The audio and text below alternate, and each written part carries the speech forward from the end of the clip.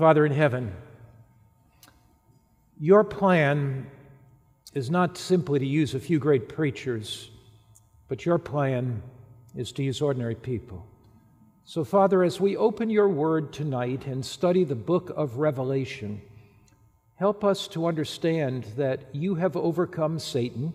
The war continues between good and evil, but help us to have faith that the one who overcame the principalities and powers of hell on the cross of Calvary, that one is still working, and he can overcome Satan in our lives, and he can enable us to be victorious, and he will be victorious at the end.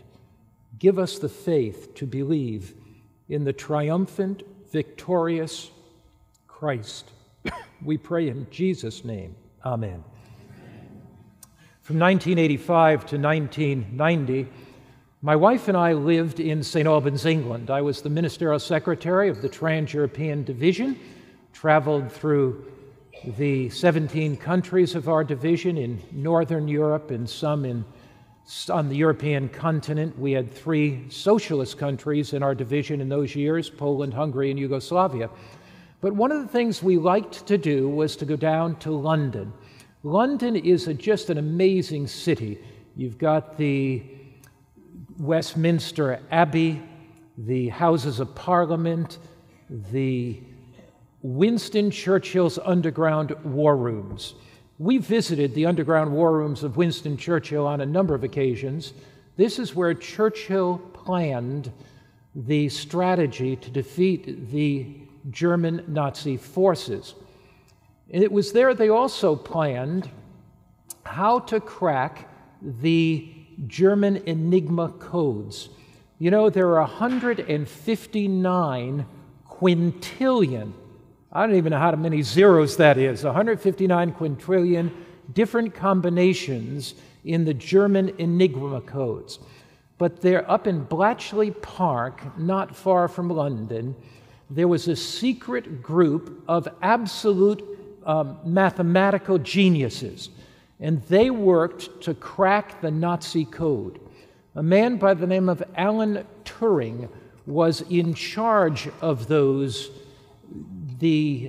code breakers, and they began to crack the German Enigma codes in 1 hour.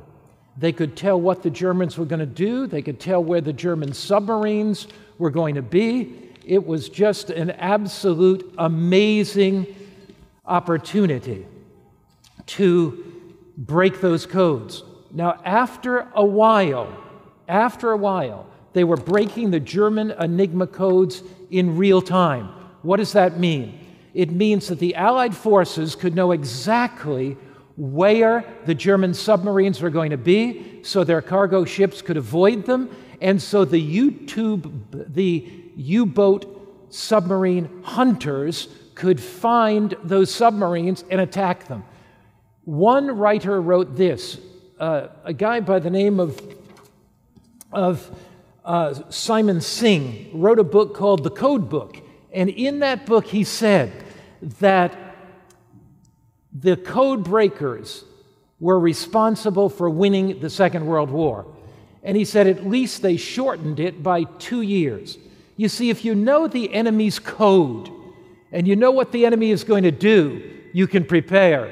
The book of Revelation is a code breaker. In the book of Revelation, we have revealed the future of this world and how to prepare for it. Now, the book of Revelation is really divided into 2 parts. In the first chapter of the book of Revelation, you have the descriptions of Jesus. In Revelation chapter 1, Jesus is the all-powerful Creator. In Revelation 1, Jesus is the one who is our loving Savior. In Revelation chapter 1, Jesus is the one who conquered death and was resurrected from the grave. In Revelation chapter 1, Jesus is our ascended Lord. He is the Lord of the Sabbath, because the book of Revelation that honors the Creator and invites us to worship the Creator, that was given on the Lord's day. You remember Revelation 1 verse 10, where it says, I was in the Spirit on the Lord's day. In Revelation 1, Jesus is the coming King. Revelation 1:7 says he comes with clouds and every eye will see him. So Revelation 1 sets out the all-powerful Christ. Then you have the battle over the throne of God. Revelation 2 and 3, the 7 churches. Then you have a little interlude in Revelation 4 and 5. Then you come to the 7 seals. Then you come to the 7 trumpets. All those sequences of 7 reveal down through the ages Satan's attacks on the church, Satan's attacks on God's people, and they reveal the fact that there would be those that overcame. In fact, in every one of the messages of the 7 churches, it ends with, he that overcomes, he that overcomes, he that overcomes. What is God saying in those early chapters? He's saying, by the grace of God, his people can be overcomers. But then you come to chapter 12. Chapter 12 is the hinge upon which the entire book of Revelation turns. Because in Revelation 13, you have the story of the mark of the beast. Revelation 14, you have the 3 angels' messages to prepare for the coming of Jesus. Revelation 15 and 16, you have the introduction of the 7 last plagues and the 7 last plagues. Revelation 17, you have the woman that rides on the scarlet-colored beast and the union of church and state. Revelation 18, you have the appeal to come out of Babylon and the fall of Babylon. Revelation 19, the coming of Christ. Revelation 20, the millennium. Revelation 21 and 22, the new heavens and new earth. But the whole book of Revelation turns, the hinge of that is Revelation 12. Now, this evening, we're going to look at Revelation, the 12th chapter. So if you have your Bible, I invite you to take it and turn to Revelation, the 12th chapter. The book of Revelation is a code breaker. It breaks the codes of Satan and enables us to understand the working of the evil one. Revelation chapter 12. In Revelation chapter 12, you have 4 vignettes. These are 4 scenes that we see. It's like looking at video scenes. They're 4 video clips. They start in heaven. The first video clip we see is in heaven. Second video clip we see in Revelation, the second part of the vision is the birth of Christ and Satan's attempt to destroy him. The third part of that vision is that long period of the Middle Ages. The fourth part of that vision is Satan's attack on God's last day people. So we look here at Revelation chapter 12, starting with verse 7. And war broke out in heaven. Isn't that a strange place for war? War broke out in heaven. You know, people ask me as I travel the world, if God is a God of love, why does he allow so much suffering in our world? If God is a God of love, why does he allow such heartache and sorrow and sickness? And why is the world so unfair and so unjust? And why is there so much war and conflict and strife? They say, look, if God is a God of love, he wouldn't allow that. And if he was all-powerful, he would stop that. Why does God let all this go on? Why did God ever allow Satan to exist? Because God treasures the freedom of choice. And if you take away the freedom of choice, you take away the opportunity to love. Because love can never be forced and love can never be coerced. So God gave to all of his creatures the freedom of choice. God didn't want robot beings in which he would control by some cosmic computer in the far celestial space of the universe. But if you give the freedom of choice, you give the opportunity to make the wrong choice. But God would rather reveal his loving character and allow the consequences of sin to go on so the whole universe can see 2 things. First, how loving God is, and secondly, how bad the devil is. First, how gracious and kind and compassionate God is, and how selfish and hateful the devil is. And God is dealing with the problem of evil in the world in a way that will secure the universe for trillions of years in the future for infinite eternity. So it says, Revelation 12, verse 7, and the war broke out in heaven. Michael and his angels fought against the dragon, and the dragon fought and his angels, but they did not prevail, nor was there any place found for them in heaven. So the great dragon, who's that great dragon? He's the devil. That serpent of old, called the devil and Satan, who deceives the whole world, he was cast to the earth, and his angels were cast out with him. He is the dragon because he destroys. He is the serpent because he deceives. He deceives those whom he will destroy and destroys those whom he will deceive. But notice it says this: war broke out in heaven. Michael and his angels fought against the dragon, and the dragon fought in his angels, but they did not prevail. Thank God they did not prevail. Jesus is our mighty, all-powerful Savior. He cast Satan out of heaven, and he will cast Satan out of your life. The devil will not prevail. Now notice, it says Michael. Who is this Michael anyway?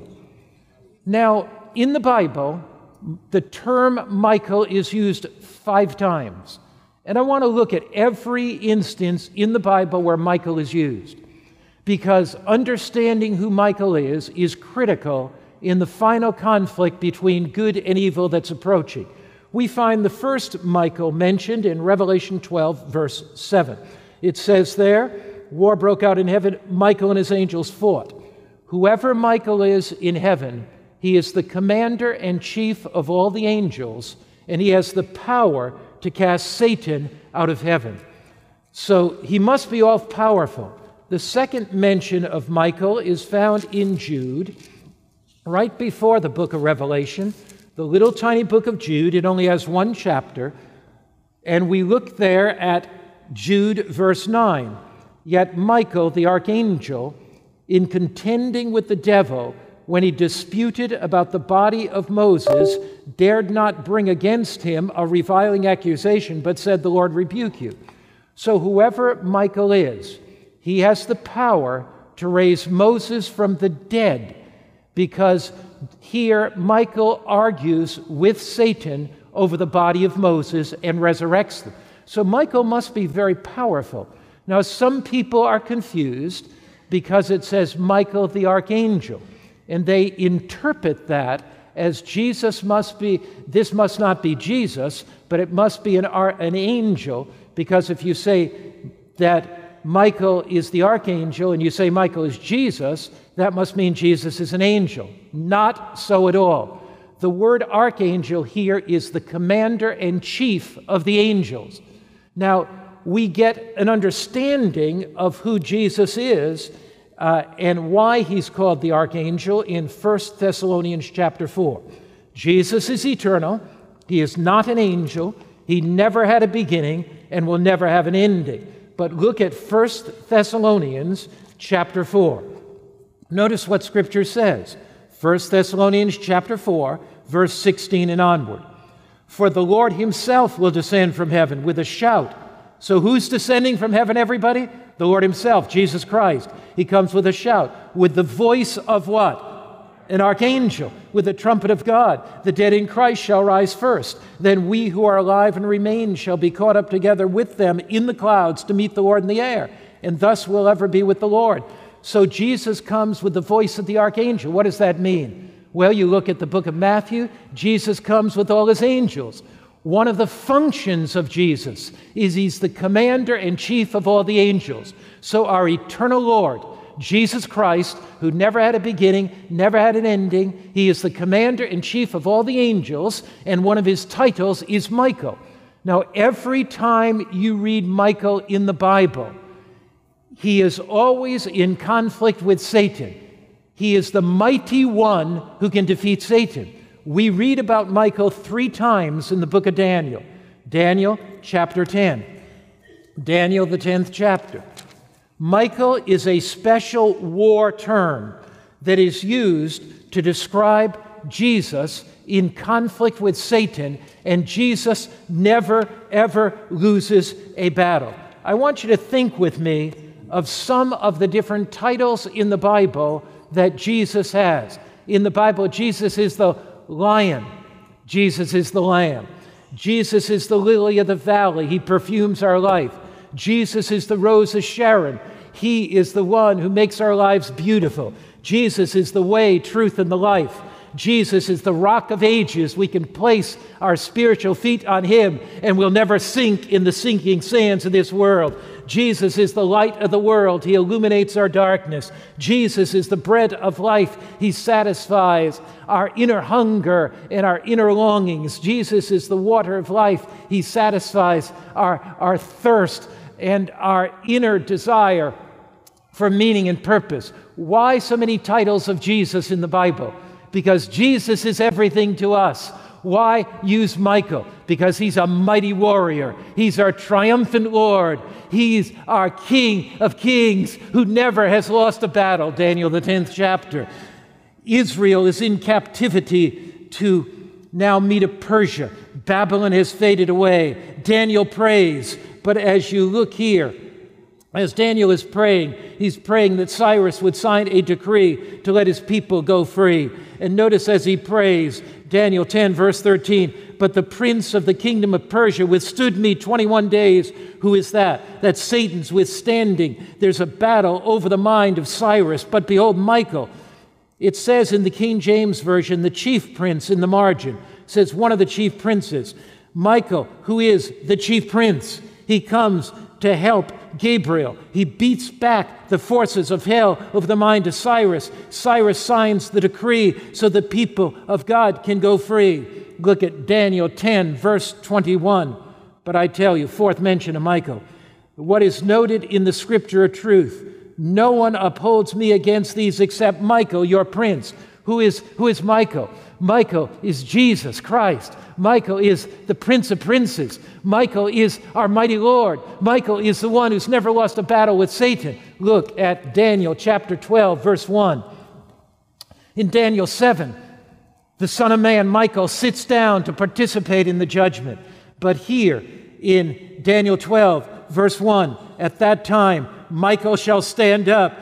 The judgment is over. Michael, the divine Christ, stands up. Who is he? He's the great prince that stands watch over the sons of your people. There'll be a time of trouble such as never was since there was a nation even to that same time. And at that time, your people shall be delivered.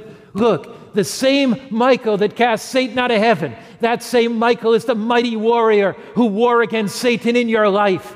Somebody ought to say hallelujah. Somebody ought to say amen. Why? Because this same Michael will stand up at the end of time, and this same Michael will deliver God's people at end time. We need not fear. We have a mighty, mighty, mighty warrior. Now let's go back to Revelation chapter 12. This first vignette, this first war in heaven. Satan loses. Jesus wins in this battle and in this war.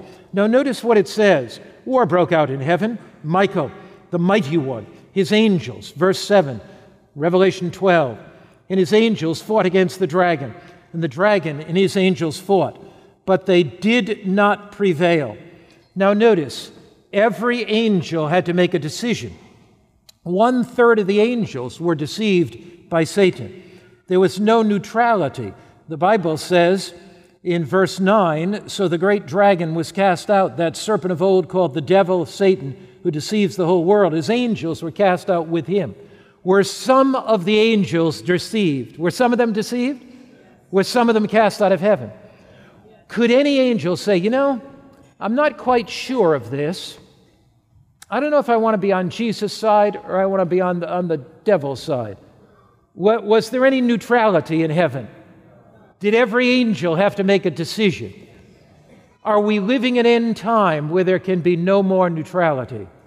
Where every human being in these closing hours of Earth's history will make some final, irrevocable decision for or against Christ. You know, some time ago I read the story of a college student who really needed some money, to pay off his college tuition. What college student doesn't need a few dollars to pay off his college tuition? And so he began looking on the internet and through the want ads in the newspaper, and he found this amazing job. He was a college student in a Christian college, and he was not very large, kind of a skinny college student. He was one of those nerdy guys who studied all the time, but he found the possibility of making a lot of money if he went to Canada and worked with the lumberjacks all summer. His friends said, look, those lumberjacks are cursing, swearing, they booze it up at night, they drink a lot of alcohol, they are immoral. Once they find out you are a Christian, they are going to rip you apart. But he said, I need the money. I need the money. He signed up and he got hired, worked with these lumberjacks all summer. When he came back to college, his friend said to him, what was it like? What happened this summer? What was it like? He said, I had no problems at all. You had no problems? He said, no, I made a decision when I was going there that they would never, ever, ever find out I was a Christian.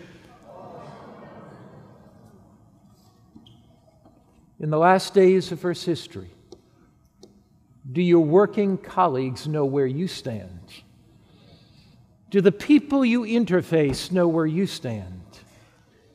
Are you still on the fence? Every angel in heaven had to make a decision. Either they were for Christ or they were against Christ. And the clarion call comes echoing down the centuries for men and women in this generation to be all out, sold out, poured out their lives for Christ. I love that statement. In the 5th volume of the Testimonies, page 1093, Christ shows that there can be no such thing as neutrality in his service. No such thing as what, everybody? Neutrality. The soul must not be satisfied with anything short of entire consecration. Consecration of thought. Who has your thoughts? Consecration of voice. What words do you speak? Consecration of spirit in every organ of mind and body is not enough for the vessel to be empty. It must be filled with the grace of Christ. There is no neutrality in earth's final war. But here is the incredibly good news. Revelation 12 describes Christ's triumph in the galactic battle, Christ's triumph in the great controversy, Christ's triumph in the Star Wars conflict that waged in heaven millenniums ago. In that battle, Jesus defeated Satan. He was cast out. He did not prevail. In the battles we face in our own personal lives, in the struggles that confront us every day, we have the absolute assurance that in Christ, because of Christ, and through Christ, we are conquerors in the name of Jesus. Satan's cast out of heaven, comes to the Garden of Eden. Adam and Eve fall. But in that garden, Christ has promised that the Messiah would come. Centuries pass. Revelation chapter 12. Here in Revelation, the 12th chapter, the centuries have passed. And the Bible says, Revelation 12, verse 4, his tail, that's when Satan fell out of heaven. There's a transition here in verse 4. His tail drew a third part of the stars of heaven, threw them to earth. If a third of the angels fell in heaven, in a perfect world, does that not lead us to have absolute trust in what Christ can do for us, and an absolute recognition that we cannot face Jesus alone?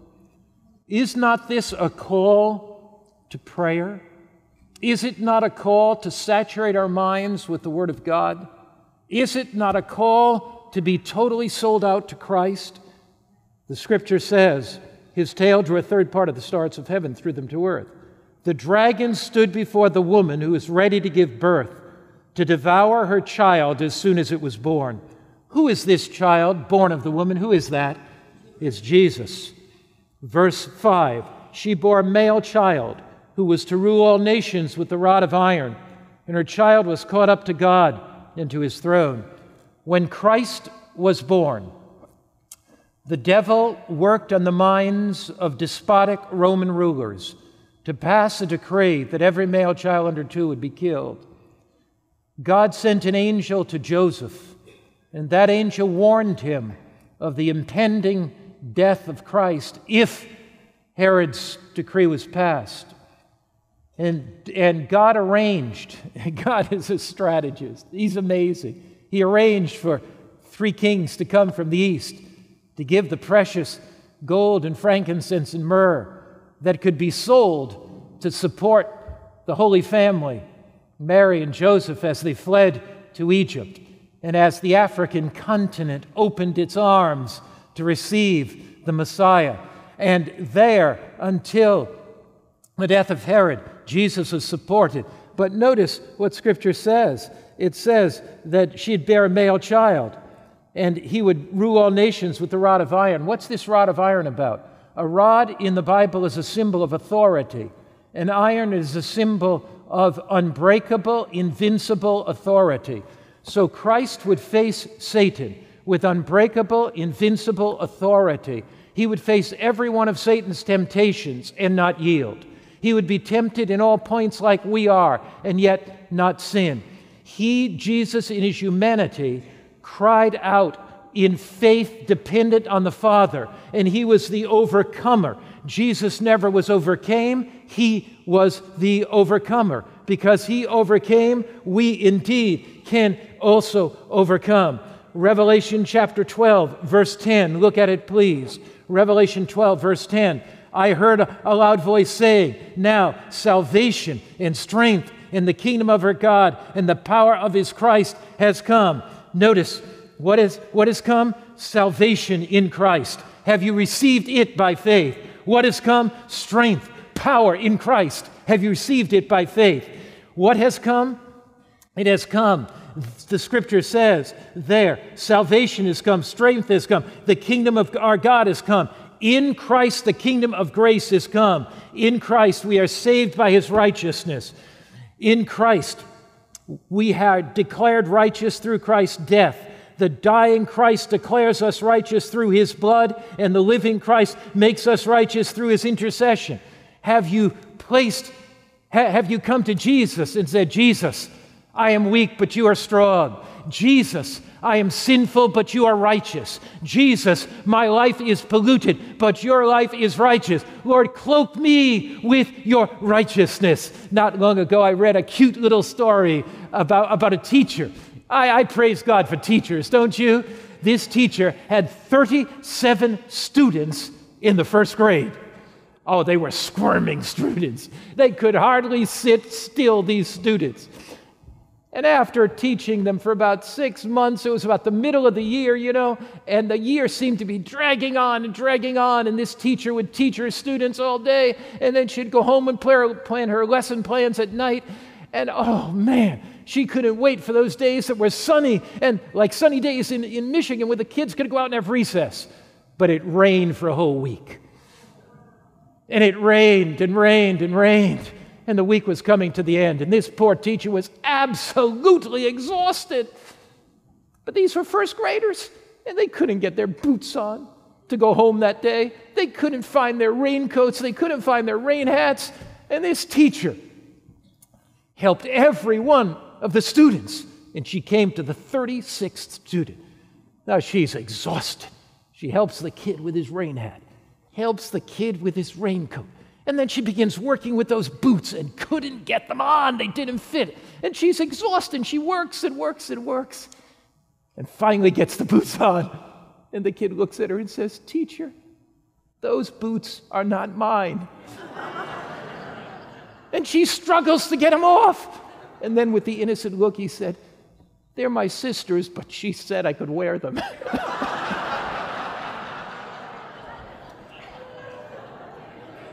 The righteousness of Christ is not mine, but He said I could wear it.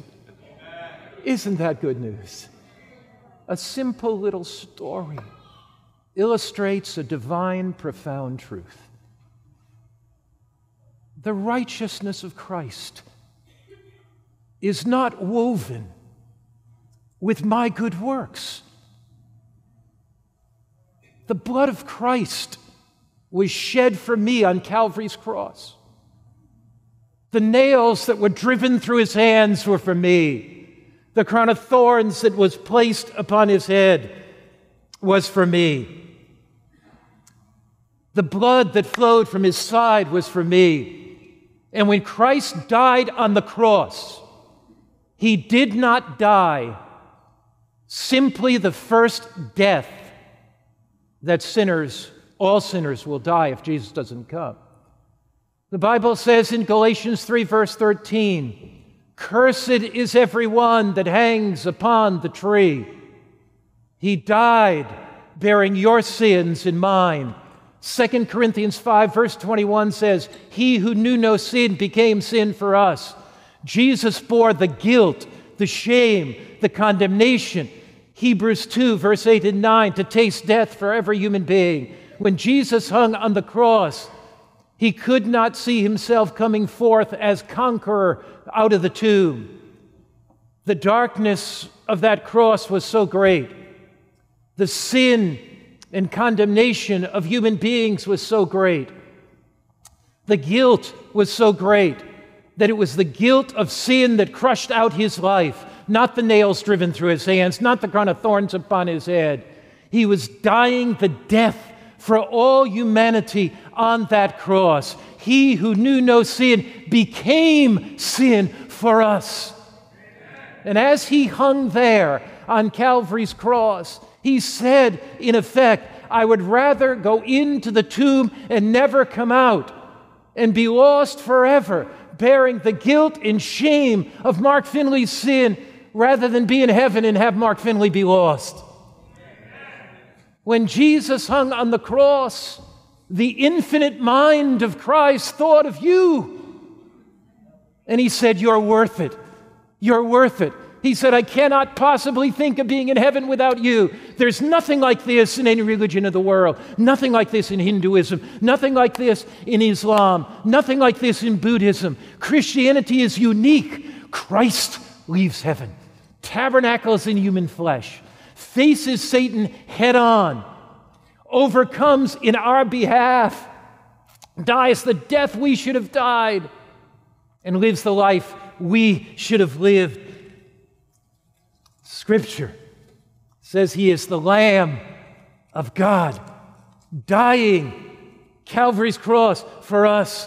I love the way that Charles Wesley puts it. "Arise, my soul, arise. Shake off thy guilty fears.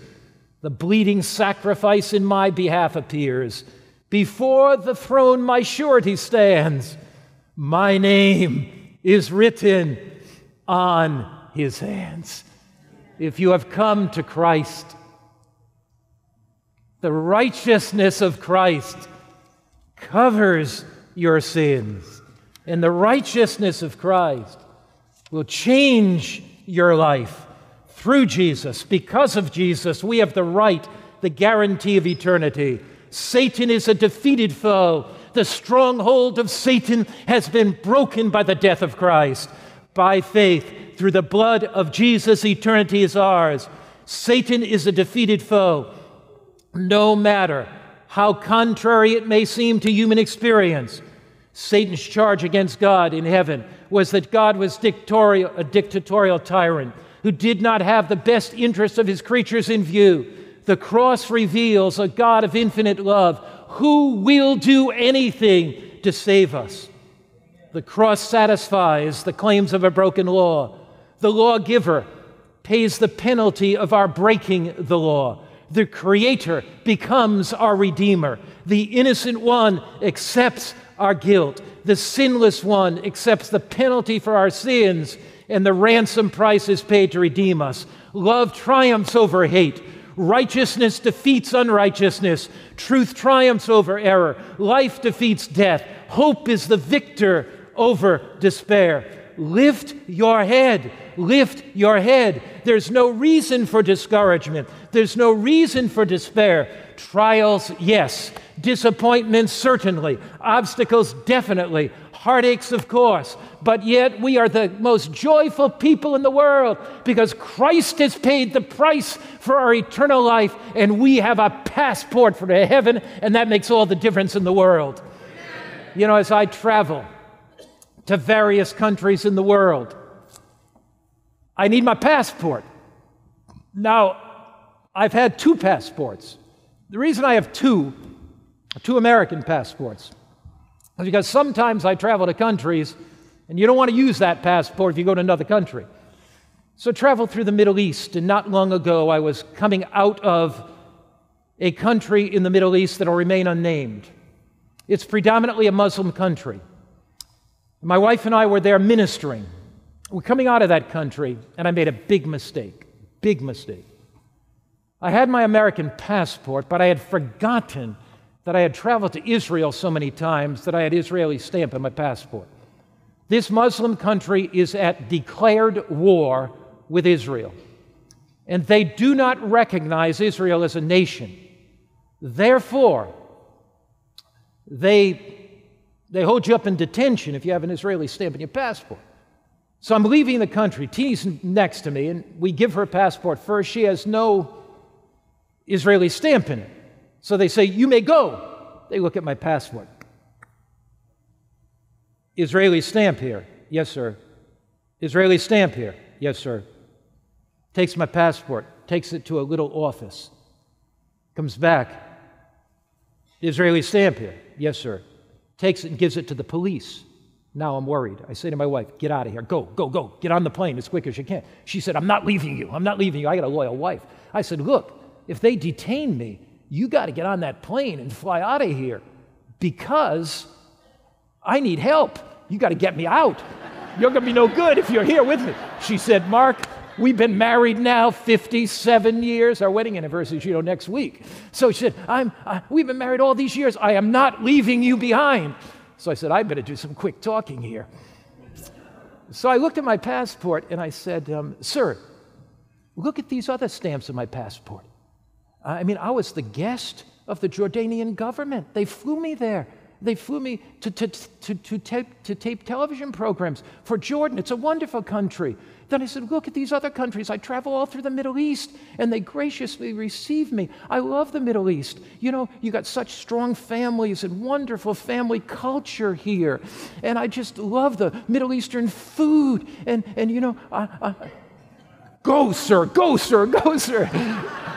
So I left as quick as I could. We ran for the plane, I came to America. When I came to America, they looked at my passport, and you know what they said? "Welcome home, sir. Welcome home, sir. You have a passport to heaven through the blood of Jesus Christ. And when Jesus comes again, he's going to say, 'Welcome home, my children.'" Why? Because Christ defeated Satan in heaven thousands of years ago, and the devil's cast out of heaven. Because Jesus defeated Satan in his life, and Satan is a defeated foe through the cross of Calvary. But Satan doesn't give up easily. Revelation chapter 12. 4 vignettes, a snapshot of heaven. Jesus wins, Satan loses. A snapshot of the cross. Jesus wins and Satan loses. But time passes. And as time passes, we see another snapshot of Satan, and we find it here in Revelation chapter 12. And you look there at verse 6, Revelation chapter 12, verse 6. "Then the woman," now in Bible prophecy, who is the woman? The church. "Fled into the wilderness, where she has a place prepared by God that they should feed her there 1,260 days. If you're a student of Bible prophecy, you recognize that from 538 to 1798, we have a period called the Middle or the Dark Ages, where church and state united. And in the union of church and state, the people of God were oppressed. And so many of God's people fled to northern Italy, southern France, in the mountains, and we had the Waldensians there. I remember not long ago leading a tour. We went up to the Waldensi valleys, and we were in a cave singing the great songs of the faith. How great is our God. And we were singing Rock of Ages, cleft for me. We're in the cave, very cave where the church-state forces lit a fire at the beginning of the cave, smoked out about 100 Waldenses, and slaughtered them right there at that point. But yet, the truth may have flickered, but that truth that was flickered burned brightly in the Reformation. You think, for example, of Huss and Jerome, burned at the stake. You think of William Tyndale, who was strangled and then lit aflame. But yet, the truth of God did not go out. As James Russell Lowell says, truth forever on the scaffold, wrong forever on the throne. Yet that scaffold sways the future, and beyond the dim unknown stands God keeping watch above his own. Or as Ellen White says, above the circle of the earth, God sits enthroned, and from his great and calm eternity orders what his providence sees best. Look at the text of Scripture. It's an amazing text. Notice what it says in verse 6. Then the women fled into the wilderness where she has a place. What did God do when the church was being persecuted? What did he do? A place what? Prepared by God. Now notice, it gets better than that. Verse 14. Revelation 12, verse 14. Notice what Scripture says. But the woman was given 2 wings of a great eagle, that she might fly into the wilderness to her place, where she is nourished for a time, times and a half a time. That's 1260 years, same period. Look, in verse 6 it says God prepared a place for her. But in verse 14 it says the church is nourished. When you're nourished, you're strengthened. When you're nourished, you're built up. So in all of Satan's trials, in all of Satan's challenges in your life, God already has a place prepared for you. God knows the trials you'll go through. God knows the difficulties you go through. God knows the challenges you'll go through. And just like he prepared a place in the dark ages, in the darkness of your life, Jesus, the living Christ, who's never lost a battle with Satan, has prepared a place for you. Not only that, Jesus is going to nourish you. You see, trials can either make us bitter or they can make us better. They can either give us scars or they can put stars in our crown. Every trial of life, Jesus is a place prepared for you. Every trial of life, Jesus is going to nourish you. Many of you know that for many years I worked in the former communist countries. First, we began working in communist countries. We worked in Poland, Hungary, Yugoslavia, in the communist countries there, holding evangelistic meetings during the days of communism, during the time of oppressive governments. Then when the Berlin Wall fell in 1989, in the early 90s, we came into Russia, first holding evangelistic meetings in Plana University, then holding meetings in the Kremlin auditorium. The Kremlin is amazing. It's where the Communist Party had its meetings for many, many years. And this is where Andropov spoke, and Chernenko spoke, and Yeltsin, of course, spoke, and so forth. And then we held meetings in the Olympic Stadium. But during those years, I got to know my dear, dear friend, Pastor Mikhail Kulikov. He was the president of our work in the Soviet division. I had the opportunity to travel with him. He left indelible footprints on my soul. And his father was imprisoned. And here's how they got his father in prison in the days of communism. What happened to his father was this. The communist government sent a teenager to request Bible studies from Mikhail Kulikov's father. Mikhail was studying with 4 or 5 other young people in the church. He studied the Bible with them. At midnight one night, he baptized them in a river, and this communist young woman, went back to the authorities and said, he manipulated me. He brainwashed me, and I was forced against my will. So he was arrested for counter-espionage activities to the government, and for 5 years he was put in prison. And often when you went into those prison camps, Mikhail Kulikov's father, you never came out. In fact, his brother Jacob died in the prison camp. Mikhail's father told him before he was sent off to this prison camp in prison, Mikhail, they're going to come after you next. And they did. 6 months later, they arrested him. And I asked him, I said, when you were in prison for those 5 years, what were your feelings? And he said, Pastor Mark, I always felt hungry. I always felt hungry. I never felt satisfied. He said, I felt cold. I was shivering. You know, it's in Russia. He said, shivering. He said that the cells were damp and cold. But then he's got this big, big smile on his face, and he said to me, do you know what? That trial was my postgraduate course. I said, what do you mean? I don't understand. He said, Pastor Mark, I always wanted to learn Hebrew so I could translate the old Russian Sododal Old Testament, because he knew Greek. He said, I want to establish a Bible translation institute to translate the old Russian Bible. And he said, I always wanted to learn Hebrew. In prison, I was in prison with many rabbis. And in that prison with those rabbis, I had plenty of time. Although I worked in the labor camps, the rabbis taught me Hebrew in 5 years.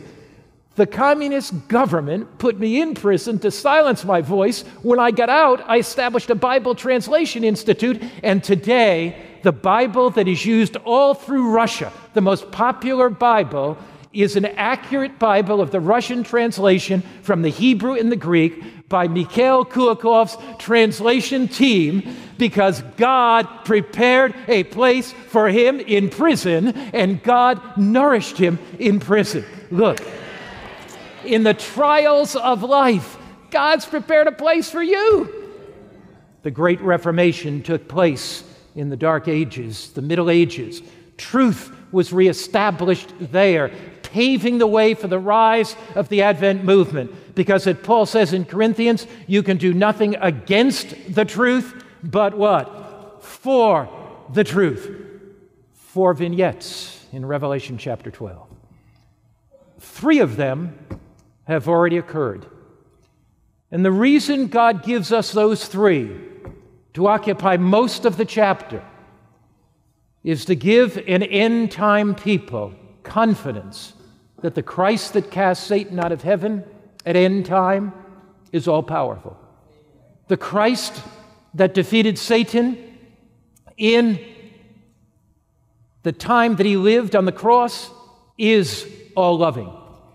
And the Christ that protected his church during the Middle Ages is the Christ that is all-powerful, of sustaining power. And if Jesus can cast Satan out of heaven, if Jesus can defeat Satan in his life, if Jesus can protect his church in the Dark Ages, Jesus is going to get his church through at end time. And Jesus is going to get you through. Jesus is going to get you through. Revelation 12, verse 17. And the dragon, who indeed is the dragon? Who is that? And the dragon, Satan, was enraged with the woman and went to make war with the rest of her offspring, who keep the commandments of God and have the testimony of Jesus Christ.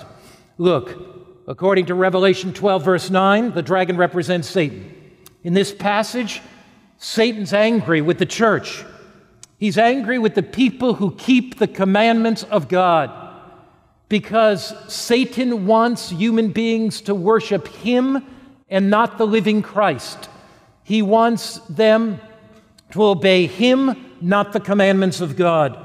The devil is furious with a people that keep God's commandments. Notice the scripture says the dragon was enraged with the woman, goes to make war with the rest of her offspring.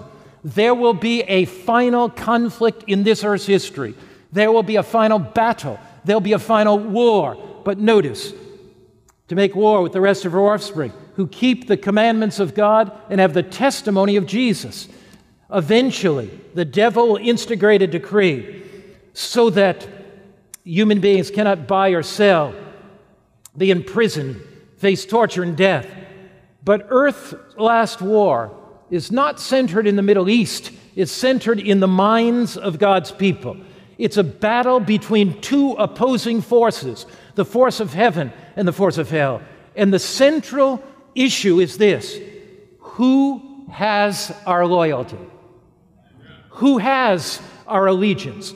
Heaven calls for a final generation of believers who are so charmed by Christ's love, so redeemed by Christ's grace, so committed to Christ's purposes, so empowered by His Spirit, so obedient to His commands, that nothing can shake them. They are sealed. What is the sealing? It is a settling into the truth, both spiritually and intellectually, so you cannot be moved. Dan Crawford was the successor to David Livingstone, great missionary to Africa. One night, he's sleeping in a small hut in Africa. As he's sleeping, he yawns, and as he stretches, he hits the side of a table, gashes his arm, blood is coming out. He thinks it's going to be okay, wipes off the blood, puts a little temporary bandage on, but doesn't use his iodine, the disinfectant. Within 48 hours, gangrene sets in. Temperature rises. Dan Crawford, that great missionary, dies. But he had something written in the flyleaf of his Bible. I have a new Bible I'm preaching with. My old Bible wore out, and the problem is I preach with it still. But there are so many pages that are worn out, I have to memorize the text because they're not there. But here at this camp meeting, I'm breaking in a new Bible. So here, Dan Crawford wrote this in the flyleaf of his Bible. I wrote it in the flyleaf of my Bible. I read it often. I cannot do it alone. The waves dash fast and high. The fog and the mist set in. The light goes out in the sky. But I know in the end, we too shall win, Jesus and I. A coward, wayward and weak, I change with the changing sky. Today I'm so strong and brave, but tomorrow I'm too weak to try. But He never gives up. And in the end, we too shall win. Jesus and I. We serve a risen Savior. In Christ, by Christ, through Christ, because of Christ, you can make it through the last days. He has never lost a battle yet. Don't you love that hymn, What a Friend We Have in Jesus? All our sins and griefs to bear.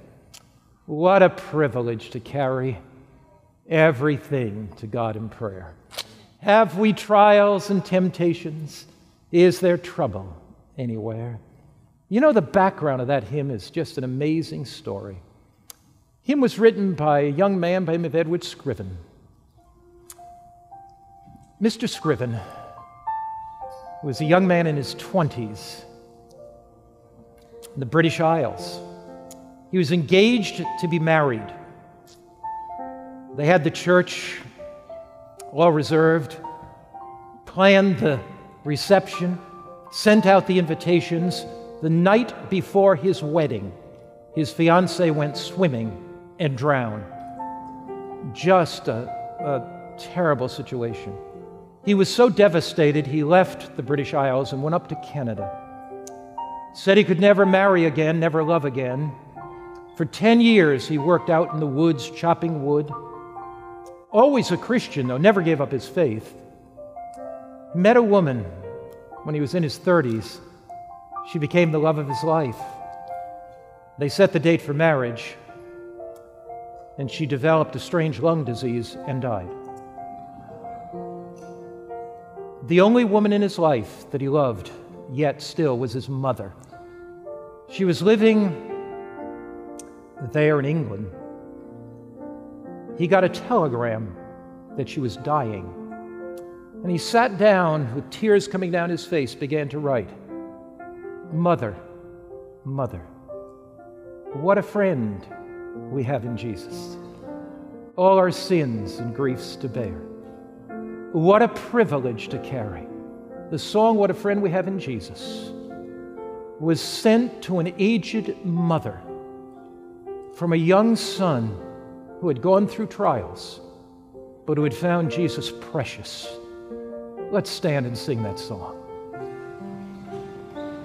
And this evening, I have a special appeal.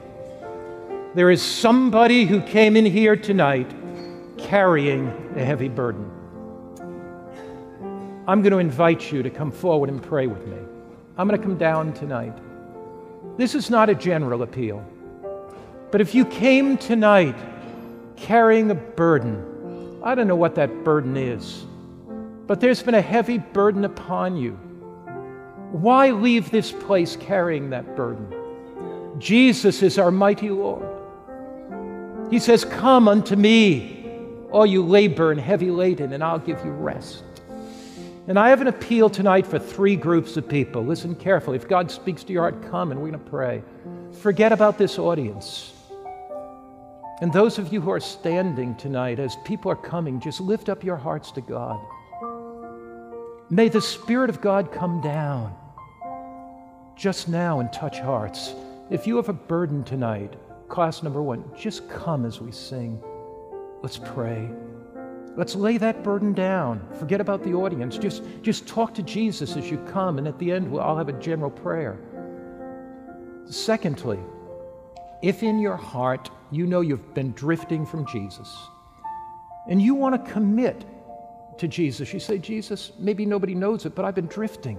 I'm recommitting tonight." Thirdly, if you want me to pray for you tonight, that you ought to be baptized. If you want to make a decision, you know what, I've made my decision, or I want to make a decision in the future to be baptized, I want you to come. So 3 groups. 1, if you have some burden tonight, you come. Lay it down with Jesus. If you've drifted away and you want to be recommitted, you come. If you want to look forward to baptism, come. I'm going to come down tonight. Let's sing together. Come on up. What a friend. What a friend we have in who? Jesus. You just come. I'm going to come down with you.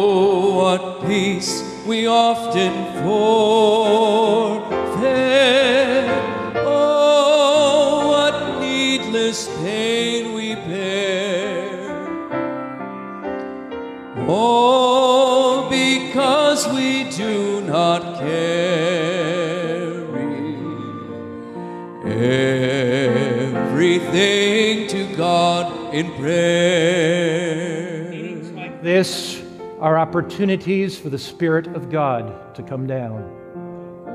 If you have some burden in your heart, some burden in your life, why go away with that burden? The Bible says in John 6, verse 37, "Him that cometh to me I'll in no wise cast out." We come and make an intelligent choice and say, "Lord, I am giving my burden to you." And we believe He's going to take it. We come and make a recommitment to Christ. We come and say, "Lord, I want to follow Jesus in baptism." 3 reasons to come. Those of you who come forward, press in close here so others can come. Let's sing another verse. And if God impresses you, if God touches you, come. God bless you, my brother.